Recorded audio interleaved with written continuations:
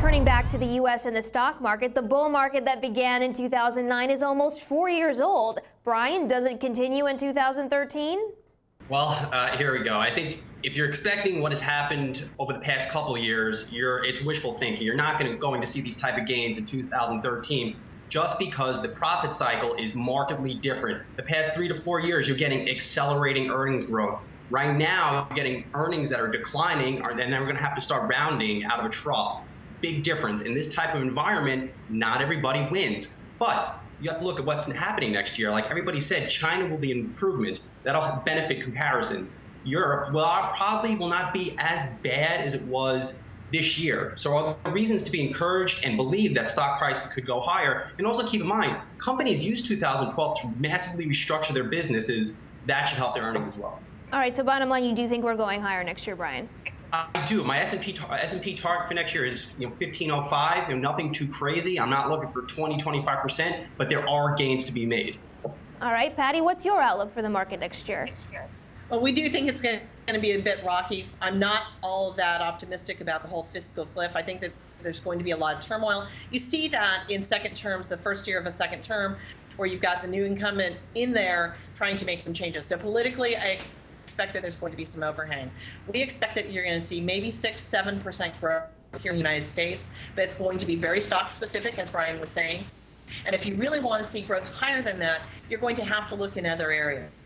So once again, I go back to looking at the emerging markets. All right, Uri, are you bullish or bearish for the next year for U.S. markets? Definitely more bearish than my colleagues here. I think you're going to see a range during the year of probably about 1275 to 1600, which is a very wide range. It's a little difficult right now to call year end. I'm kind of guessing that the year is going to end slightly below where we are now. So since it's not December 31st, I can't tell you if that's an up year or a down year, but I think the market is going to end 2013 somewhere in the 1400 to 1450 range. So depending on where we close this year, we'll give you that growth. But I think we trade higher during the year, but close somewhere in the middle of that 1300 to 1600 range that I think we'll see next year. Brian brought up the issue of earnings and how we have seen somewhat of a change in the profit cycle. Patty, a survey done by the CEB, formerly Corporate Executive Board, found most executives think that sales growth has largely topped out. What's your view, and how does that bode for earnings next year? So sales growth in the United States has topped out, we think. We do a lot of work with mid to small-sized businesses, and given what they're seeing, if they are not able to grow their stuff organically, they are actually having to take market share. And a lot of what we're seeing is market share redistribution, not necessarily growth within those markets. The folks who are winning are the ones who are in technology, some of the minor industrials where they're able to do some exporting, and then beyond that, you're really struggling to find the growth. Brian, you brought up earnings. You know, last we had you on the show, you were worried that earnings would continue to fall in the fourth quarter. Do you see earnings bottoming next year? Well, that is a great memory, but yes, I do think I'm looking at the fourth quarter as being that earnings trough, and then you're coming out of that because what happens is this is the maximum pessimism quarter. New orders, there's no consistency in the reports you go. Pricing power is scant. You just don't know what's going to happen from day to day. So the first quarter of 2013, I think you'll see maybe more certainty around orders. People get a little more confidence around inventory planning, CapEx, and for those select companies, they might actually have some form of pricing power. Not explosive growth, but I think the fourth quarter of 2012 is that turning point or inflection point. All right, let's move to sectors. The NASDAQ has been the real story of the year, up 13%. Uri, what's your outlook for technology in 2013? It's actually reasonably bullish vis-a-vis the rest of the market.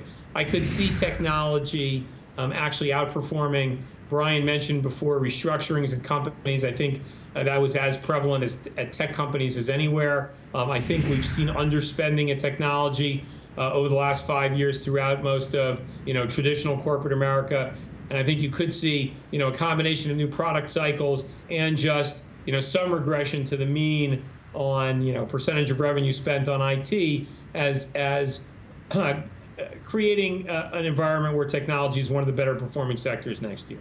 Patty, we can't talk about technology without talking about Apple, of course. It was certainly one of the hottest stocks of the year up till probably, what, a couple months ago. What's your outlook for Apple for the next 12 months? Would you be a buyer now? Well, it's down, what, 165, 170 points from the top. I'm not writing tickets yet. I do think that eventually it will be at a point where the stock is bottom, but I'm not good at catching falling knives. They really innovated well over the past year. The problem is they introduced too many new products. On top of that, you've got this whole tax thing that I think is feeding into the movement that we've seen on Apple in the past couple of months. What I'm really looking for is for the stock to bottom probably right around the end of the year, maybe the first week of January, and right around then I would be interested in picking some of it up. But I'm not going to be going hog wild on it. I think that it's an interesting stock, but you need to look at it on its own merits as opposed to the hype that's been surrounding it. It's cheap. I think it could get a little cheaper until then I'll just stay on the sidelines. All right, another hot area of technology this year was social media companies, for better or for worse, I guess, depending on the name. LinkedIn was a strong performer on the year. Sentiment on Facebook also seems to have turned. Valuation looks a little bit better. Brian, would you be a buyer of either of those companies right now? Well, if you held my feet to the fire, I would have to say Facebook. And now, nothing wrong. That's not an indictment against LinkedIn. The CEO is very passionate. We've sat down and talked to him. I think that they're monetizing the business very well. They have reinvented the resume and the entire employment social networking space. But with Facebook, I think sentiment, as you noted, is very low. A lot of people have gone underweight. I think the estimates might be too low. And the fact of the matter is, there's been more iPhones, more tablets shoved out the door that's giving Facebook more areas of opportunity to monetize. And I think they're finally starting to get it on what they need to do in terms of monetization. All right, switching gears a little bit. Uri, what's your outlook for the energy sector? We've seen oil prices really come down from their highs earlier this year. We also have this hydraulic fracturing technology, which is really unlocking natural gas and now oil. What's your sense? Yeah, so I think what you're going to see is it's difficult to be wildly bullish about oil, given my view of the global economy, because obviously it is economically sensitive. So I don't know that we're going to see much movement in the price of oil. Natural gas, I kind of believe, for both fundamental and technical reasons, is probably going to have a rally. Most importantly, I think what you're going to see in the space is a lot of mergers and acquisitions activity. So, spearheaded mostly by the Chinese, who are very, very active in the Gulf of Mexico and in Canada, for instance, buying both oil and gas properties. And so, I believe that well-financed buyers are going to come in and snap up smaller companies, buying reserves that they need, reserves that they might be able to operate more profitably than the current operators do. And so stock picking is going to be very important in there, but I actually sort of feel like, natural gas is finally going to have its at least relative day in the sun vis-a-vis oil and vis-a-vis the other industrial commodities. That's encouraging. Patty, the housing market looks to have finally turned the corner this year, finally. What's your outlook for housing next year, and how does that tie into your take on home builders as well as ancillary plays on housing? Well, housing has bottomed. It is getting better. Everyone is all excited. I think the home builder stocks are up something like 68% this year. That's a phenomenal rally. But if you look at it, we are still below normal levels. What you're seeing is improvement, but we're not back to normal levels. I think you can continue to play on ancillary plays. I'm not interested in the home builders themselves. I just think that there's a little bit too much danger in that spot. What I've really been focusing on is things like apartment REITs, because we're not building enough homes, because the inventories aren't coming off the banks as fast as they were, and not everyone is going to be a home buyer going forward. I think you look at the apartment plays, and one of the ones that we're using is a company called Investors Real Estate Trust, symbol IRET. They are based primarily up in the Minnesota, North Dakota area, where the Bakken Shale is, once again tying into energy. They're building these apartment complexes and being able to rent them out before they even get them open, fully filled with the employees from the Bakken. I think that's a play that you can look at, and it's yielding 6%. nothing bad there. Thank you for that pick, Patty. Uri, financials had a strong year, outpacing the S&P. What's your outlook for the financial sector next year, especially as we're seeing sales sort of sag this year, and financial companies such as Citigroup that have had to go and laying off, what, 11,000 workers to try to shore up their bottom line? Yeah, I'm pretty negative on financials, which is somewhat of a secular bet for me. We don't really do any investing in financials. But my sense is that the financials still essentially aren't in business, and they're basically only willing to lend money to companies that don't actually need it, and it's hard to really grow very much when you're not willing to take any risk. Now, given their 2008 experience and the lack of credit research that they did leading up to that, I can understand their risk aversion, and obviously the regulators have made it a little more costly for them to take on risk. But until they get back in business, as it were, I don't really see that as a growth area. And given the strength of the stocks this year, I don't really think, I think they're more value traps than value plays. So continue to be pretty negative on most of the financial sector. Brian, you spent a lot of your career following retail stocks. In fact, that's how you and I met, right? I had to follow you around on a mall crawl for Kiplinger magazine.